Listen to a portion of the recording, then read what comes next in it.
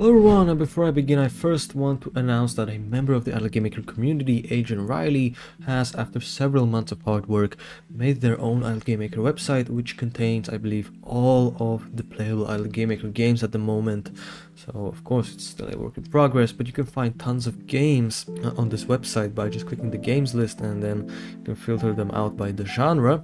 For example, you can even find Coinmania here, the game that we made, but yeah, you can find tons of other games here as well. For example, if you wanted to maybe find some kind of clicker game by the retail genre, there's tons of those as well. Maybe science genre is your thing. And yeah, with that said, definitely go take a look at this website. It's linked in the description. And now let's move on to learning about CSS. Welcome to episode 2 of the Idle Game Maker CSS tutorial course, and in this one we're going to be talking about CSS selectors, or more specifically classes and identifiers, since they are the ones that you are most likely to come across in Idle Game Maker. And just to say a little bit of a heads up, selectors in CSS are actually extremely important, right? Without understanding at least the fundamentals of selectors, you basically won't be able to style anything. So this might even be the most important video as part of this course. So I really recommend you to watch this one through because it covers very important topics. But to begin with, a CSS selector selects the specific HTML elements that you want to style, right? It comes from the name, selectors, select HTML elements. Next up, there are 5 types of selectors in CSS. Those are, first of all, simple selectors.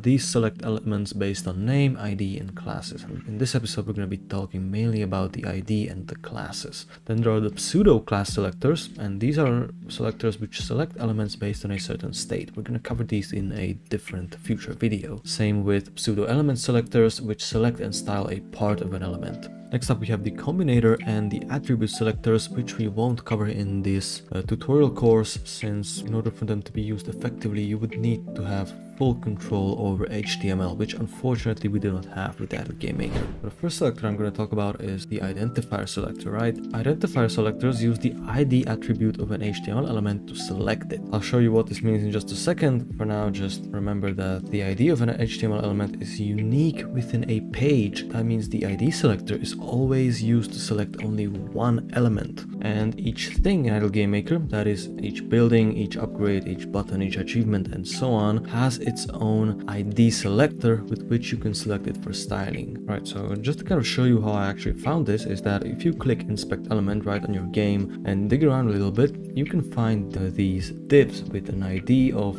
for example, thing-1, thing-2, thing-3, and so on and so forth. And each of these is an individual thing in your game, right? This is their ID attribute. Now, as a little bit of a step up from the definition of an HTML element, which I gave you in the previous episode, you can now definitively think of HTML elements as these elements in the inspect element window, which start with the div tag and end with /div. Just know that if it starts with a div and ends with /div, it most certainly has an ID, and you can style it using that ID, which I will show in just a second. That brings me to my next point, is that there are many other HTML elements with an ID in Idle Game Maker, and to find them you simply use the inspect element function as mentioned. But you know, most of these HTML elements are actually included in the big blue style sheet, which we combined in our last episode. So now let's move on to one of the most important parts of this episode, and that is identifier selector syntax.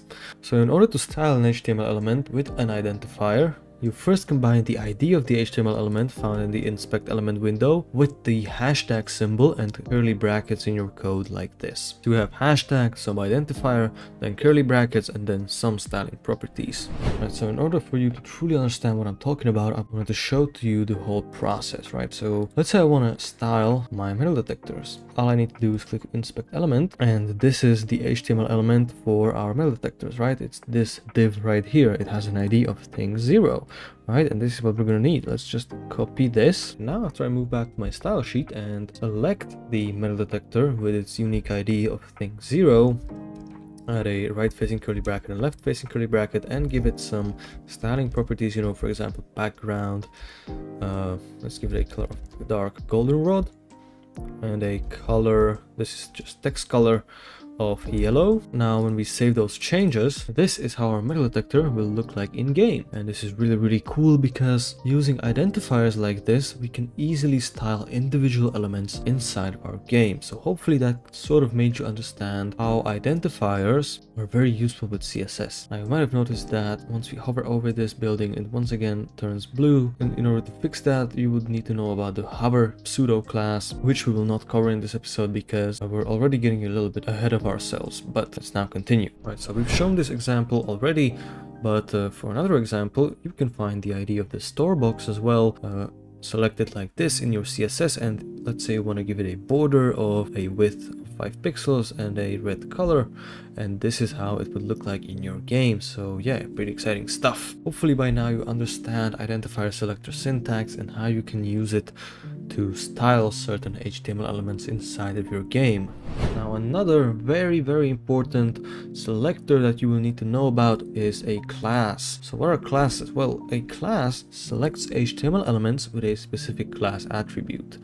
This means that an HTML element can have an identifier, which we've shown previously, but it can also have a class attached to it. Now, what's the point of this? Well, the point of this is that multiple HTML elements can have the same class, right? And this is the main difference between classes and identifiers. An HTML element can only have one identifier, but multiple HTML elements can share the same class. Naturally, this then means that a single CSS class can be used to style groups of HTML elements. Now, HTML element can also have multiple classes attached to them at once, and you can append multiple CSS classes to a thing using the class property and the CSS class value, right? Same as with IDs, a lot of built-in Idle Game Maker CSS classes can be found using inspect element, and I will show an example of this in just a second as well. But you know, with that said, most built-in CSS classes are actually included in the Big Blue style sheet.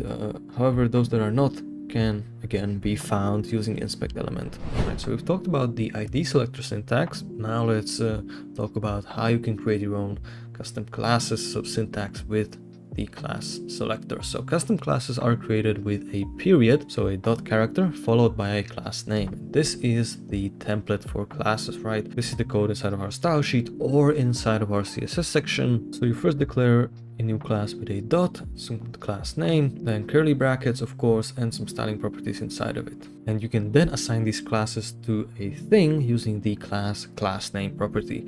So for example, once again, let's say we want to style our metal detector so that its background color is dark goldenrod and its text color is yellow. So we would first create the metal detector class inside of our CSS section or our style sheet, and then we would append it to some kind of building, in our case our metal detector building, using the class name property. And this is how it would look like in game. So I've shown you how to do this in real time using an identifier, but you can also do that exact same thing with a class. And this is kind of to show you that you can achieve the same result in CSS using various different methods. Now, as a last thing in this video, I'm going to show you a prime example on how you can use classes to your advantage. So in my game, I want to style each one of my buildings, have it be that golden theme that we've seen throughout the video. So how would we actually go about doing this? Well, first let's click on some kind of building and then hit inspect element, and now let's kind of try and see what classes our buildings have, because Idle Game Maker usually makes it so specific things, so for example buildings, upgrades, achievements and so on, have their own specific class. Here we can find it. Here are the classes of our little things, and this is what we are looking for, the building class. So let's now move into our code. Right, so now I'm back in Notepad++, and I just want to scroll through here and find it myself, so I'm just going to use this magnifying glass to find it for me. So let's type in here .building.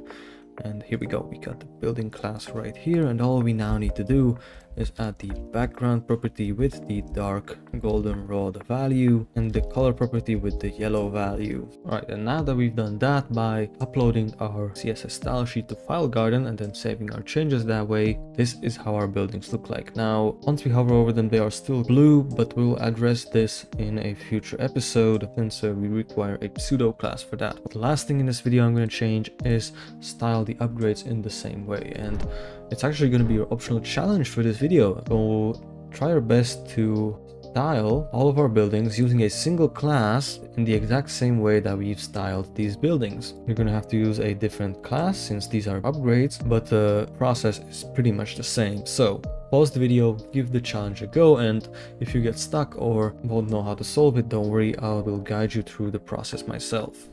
Alright, welcome back. Hopefully you've given the challenge a go, since it's the best way that you can learn during these videos, but now I'm going to show you how to do it myself. So first things first, you once again want to click on some kind of upgrade, then go into inspect element, and once again find their common class that all upgrades in Idle Game Maker have, and that is, you guessed it, the upgrade class, right? Pretty simple. So now all we have to do is just copy it, go back into Notepad++, and the .upgrade class is actually not listed in the big blue style sheet, which might be the thing that you got stuck at, so we're gonna have to add it ourselves. And it's actually pretty simple, don't worry, all you have to do is add the .upgrade class and add these curly brackets, and now all we have to do, same as with the buildings, add the dark goldenrod background and the color of yellow. Now once we save our changes, hopefully our upgrades should look the same as our buildings. Yep, we can now see that our upgrades are styled in pretty much the same way as our buildings are. Now there's the same problem with them as with the buildings, and that is that once we hover over them, they once again turn blue, but once again, this will be addressed in a future episode. All the upgrades automatically get turned blue as well, and that is because if we go back into our style sheet, we can see that upgrades which are owned, so right here, automatically get a preset background. Now you can change this if you want to, but I'll be changing that in a future episode, so just remember that you can do stuff like this as well. Alright, and that will be the end of this episode. Thank you very much for watching. Hopefully you found this tutorial useful, and as I said in the beginning of the video, selectors are very important to learn because they're the backbone, so to speak, of styling anything with CSS. So if you feel confused about anything, don't hesitate to ask a question in the comments. I'll try my best to answer every single one. But with that said, make sure to like, comment and subscribe, and if you really enjoyed what I do here, feel free to check out my Patreon. For only $2 a month, you can get some pretty nice perks, such as having your name included in the outro of my videos. So once again, thank you for watching, and I'll see you in the next one.